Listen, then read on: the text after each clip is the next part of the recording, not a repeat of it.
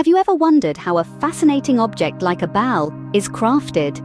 It's a journey, one that starts with a single vision and culminates in a beautiful, tangible piece of art. Today, we delve into the intriguing process of making a bal. Our journey begins with the inception of an idea, a concept that's born out of creativity and imagination. The artist or craftsman often draws inspiration from their surroundings, personal experiences, or historical contexts.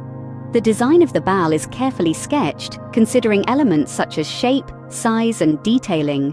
Each line, each curve is thoughtfully placed, setting the foundation for what's to come. Next, the selection of materials is crucial.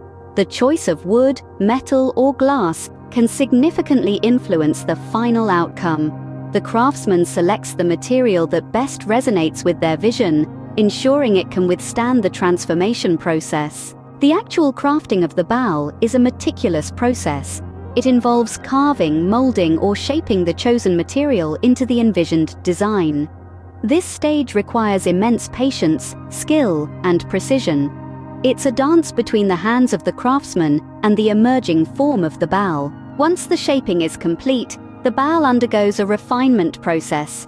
Any rough edges are smoothened, imperfections addressed, and the design details are accentuated. This step is about perfecting the form, making the bal not just a piece of art, but a masterpiece. The final stage is the finishing. The bal may be painted, polished, or varnished to enhance its aesthetic appeal. The choice of finish can dramatically alter the look and feel of the bal, adding depth and character to it. In summary, the making of a bal is a process that mirrors the journey of creation. It starts with an idea, followed by design sketching, material selection, crafting, refinement, and finally, the finishing. Each stage is significant, requiring a blend of creativity, skill, and patience from the craftsman.